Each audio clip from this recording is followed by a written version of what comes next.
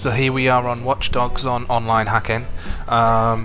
This guy said it was really strong at defense, so I didn't think I had much chance, but spotted him there in his car, profiled him, parked my car up, tried to make it not obvious it was just dumped, and then ran around the corner and hid. I stayed here for a few seconds, initially at the back door, and then basically waited for him to come looking. I couldn't find a camera for observation, so I had to try and move around. But then he does come running through any second.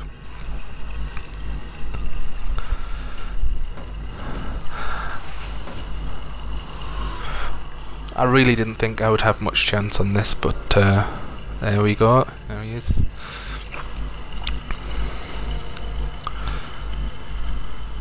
And what I did, because he ran past there and then ran back, I thought, I'm sort of out in the open here. So once he was out of sight, I decided to run and jump in this truck, guessing that he's probably already had a look in to see if anyone was in. At this point he jams my download, which basically pauses it for a period of time.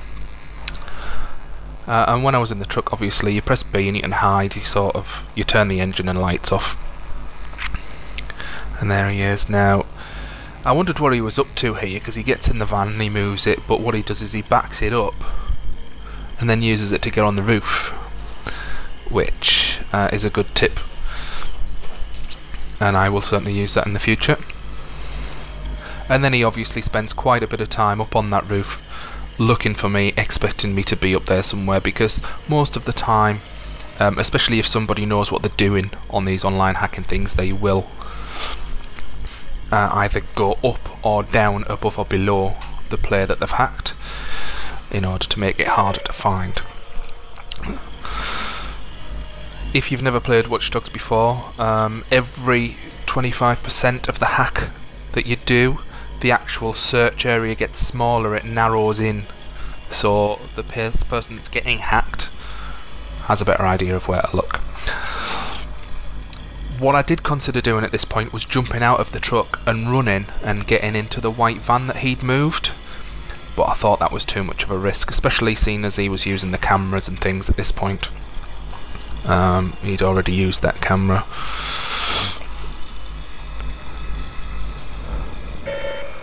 Obviously he jumps back down, he's still looking.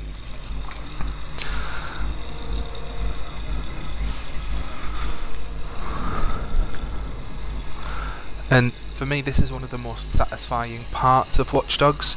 I didn't think much of it when I first saw it, but knowing that you're getting one over on another player, a real player, is really satisfying.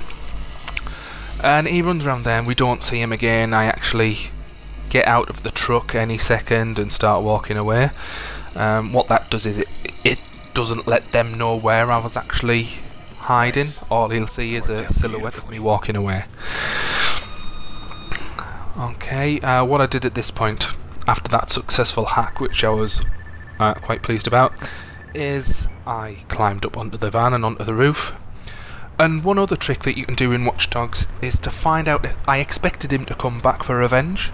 You can come back for revenge in this game, and try and hack, and you don't know that someone's in your session, but there are ways to find out, such as using the pause menu, or like that, using the focus. And because it didn't slow down, I knew someone was in my session, so I immediately stopped and looked around, tried focus again, and it didn't slow down, and then I saw that guy running there.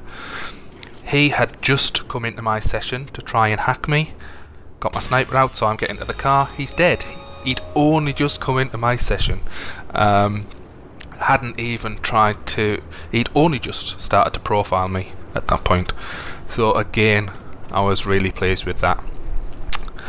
And at that, thank you very much. Thank you for watching.